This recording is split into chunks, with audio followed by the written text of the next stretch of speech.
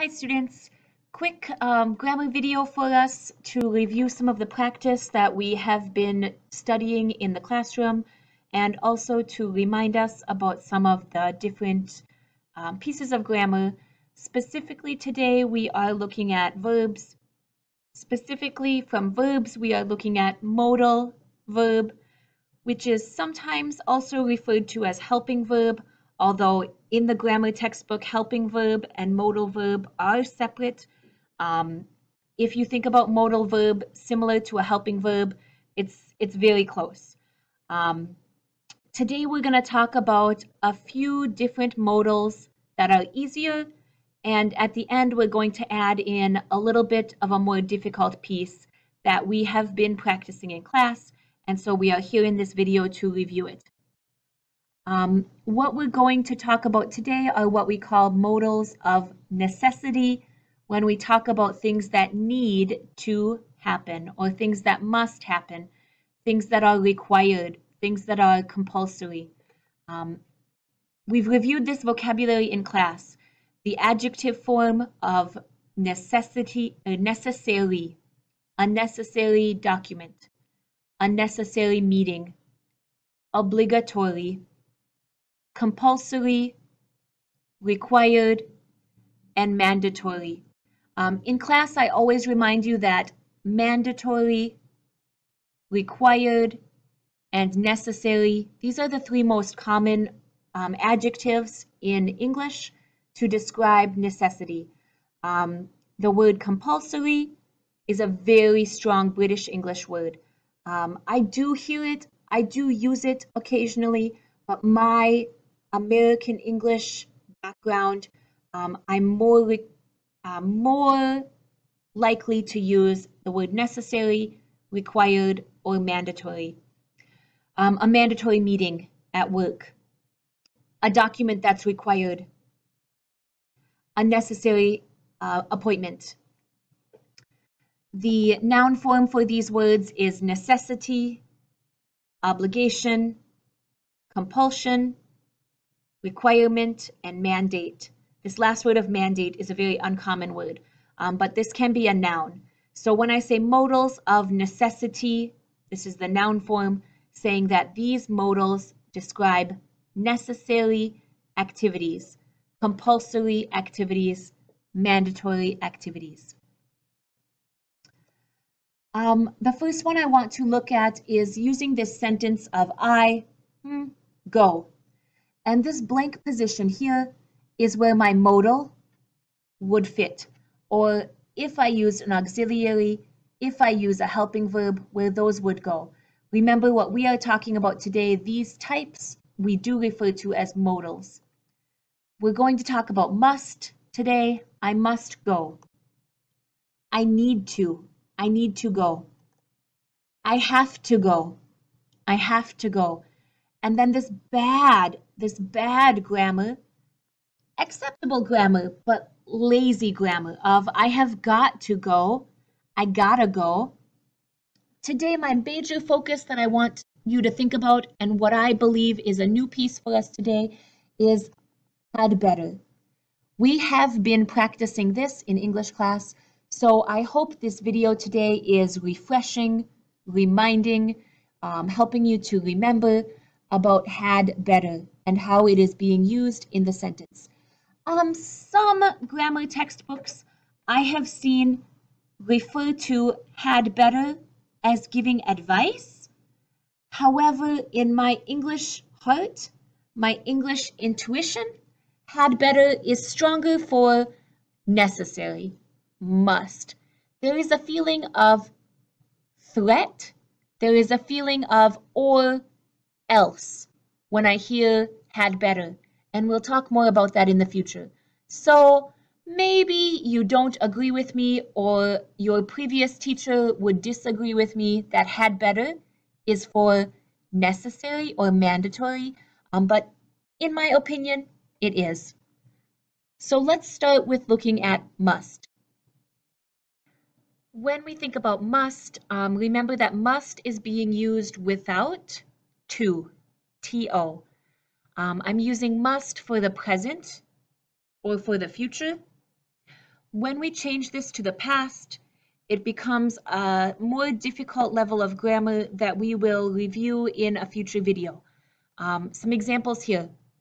She must help her sister. This sentence could mean right now, today, this moment. She must help her sister. This could also be future. She must help her sister next week. Next week, she must help her sister. We must work harder. This has a feeling of present habit, but it could be tomorrow we must work harder in class.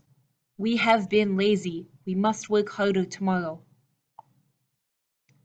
They must find a different job. They must find a different job. I must learn more Arabic words. I must learn more Arabic words. I didn't put any sentences in this practice using negative, but of course these sentences could also be negative. She must not help her sister. We must not work harder. We are already working hard enough. We must not work harder. They must not find a different job. I must not learn something, something, something, something, something. It is possible to make a contraction with must not, mustn't, but this is less common in American English. More common to hear people in American English separate them out and say, you must not. You must not. The next one for us to talk about is need to. Need to. Again, just like must, this can be used in present or for the future. When I move it to the past, it becomes a much more complicated grammar that we will address in a future lesson.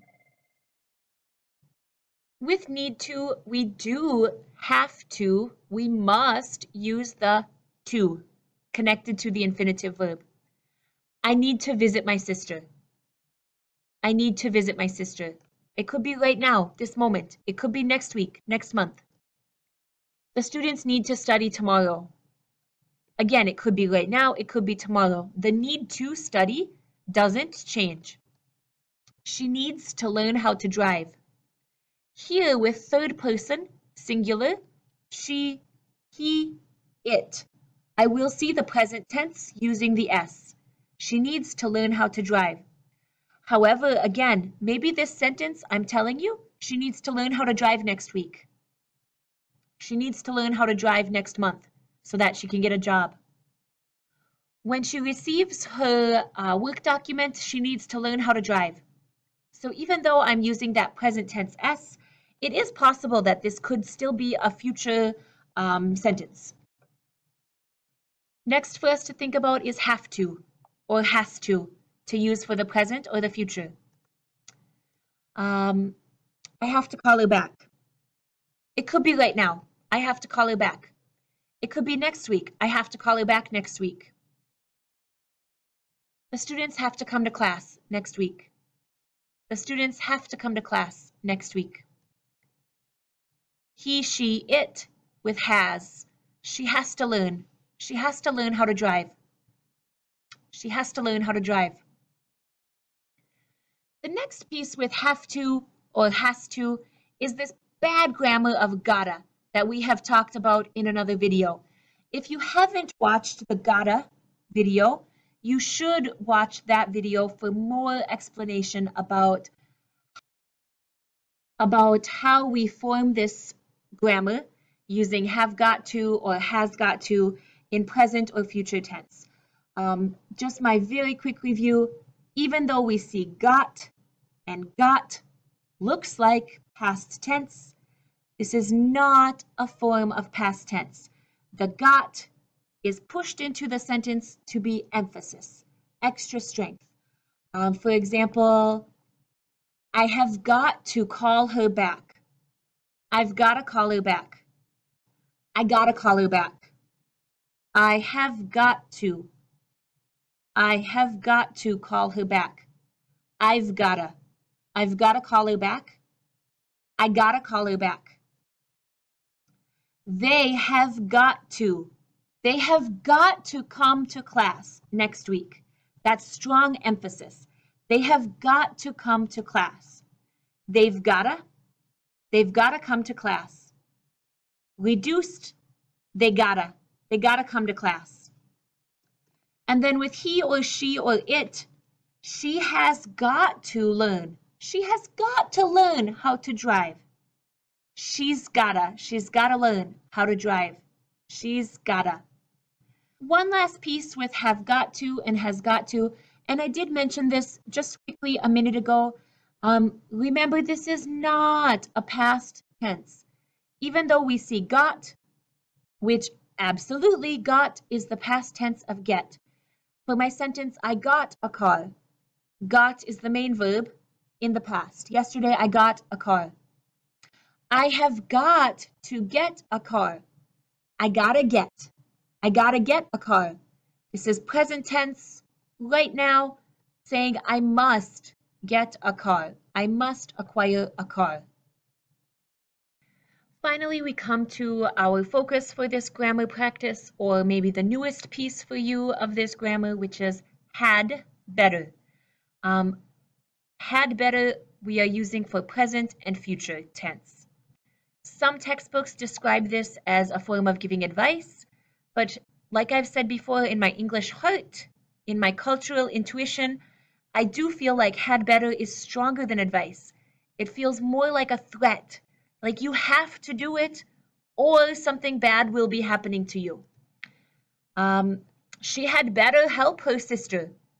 Mother to child.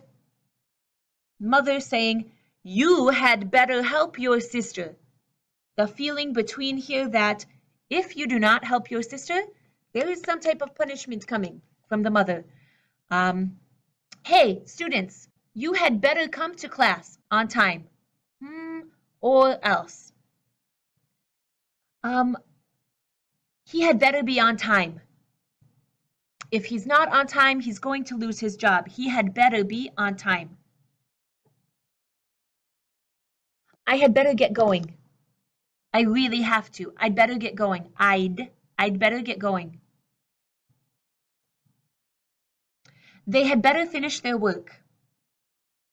They don't have any time left. They had better finish their work. They had better. They had better. They had better finish their work. It had better change. It, the situation. It had better change or else I am quitting. There is such a strong feeling of threat, of or else with this phrasal, with this modal phrase, had better. Had better is not a past tense form. Even though we see had, which I agree, 100%, this is absolutely the past of have. For example, my two sentences here. I had a car. Had is the main verb in the past. I had better get a car. This is right now. I must get a car. I must acquire a car. Okay, one last note here before we are finishing up. I'm wondering, what sentence can you make using had better as a modal for necessity? Oh, I forgot this last important piece. Had better is beautiful because it doesn't change. I had better, you had better, he, she, it had better, we had better, and they had better. Doesn't change. Must, in the same way, must never changes. Love it. Have to, I have to go, she has to go. A small change for the third person. Need to, I need to go, she needs to go. A small change for the third person.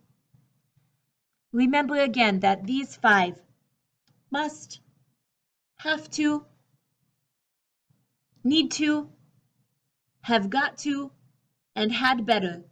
These are all five being used for necessary, mandatory, obligatory, compulsory, something that you must do. There is a feeling that you don't have a choice. A different modal like would, could, should, might, there is a feeling of choice. Must, have to, need to, have got to or gotta, had better.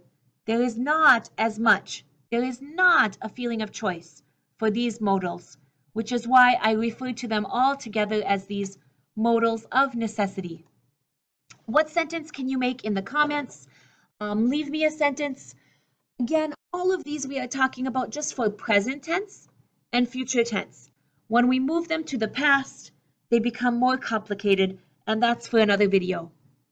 All right, students, take care. Talk to you later. See you soon. Bye.